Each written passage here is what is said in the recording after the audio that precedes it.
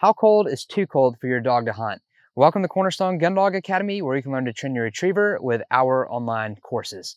So a question we get pretty often is, how do I know if it's too cold to take my dog out hunting with me? Now, there's a variety of different factors that could go into that. So there's not really a magical temperature number because you've got wind chill, you've got the actual coldness itself, you've got water, you've got tons of different factors to kind of factor in there.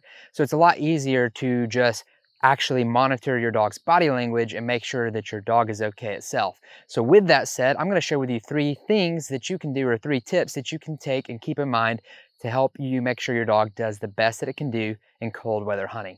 And really, tip number 1 is keep your dog as dry as possible and keep them out of the wind. Being wet and having a strong wind chill is a disaster for getting super cold too fast, and that can end a hunt very quickly. So what I mean by that is you want to keep your dog as dry as possible. And we're talking about water dogs here, so they're not going to be perfectly dry, but you can make sure that they have the best setup as possible. For example, if you're using a ground blind or a dog blind that allows water to drain off of them and drain out from where they're sitting, that is a great thing because that's going to keep them as dry as possible. Whereas if you're hunting in a field, maybe in a pit blind, and the dog box is filled up with water, that is not good because you don't want to leave your dog sitting there in the water. You want to make sure that they have a place that they can get out of the elements and out of the wind, which is another great point of using a dog blind because it's going to help shield them from the wind.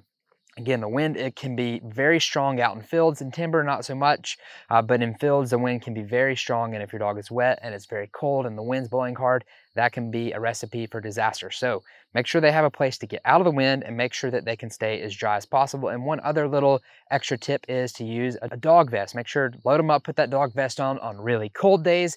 That's going to allow their body heat to recirculate a bit, and it's going to help keep them a little warm. Plus, it's going to give them a little layer of protection from the wind, as well as it can protect them from ice, or offer at least some protection from ice as they're swimming in the water. So that is tip number 1. Make sure to keep them dry and out of the wind. Tip number 2 is keep an emergency blanket and towel. Now, I want to say this, don't let it get to this point. Make sure that you're following the other tips, the first tip and the last tip that I'm going to recommend for you.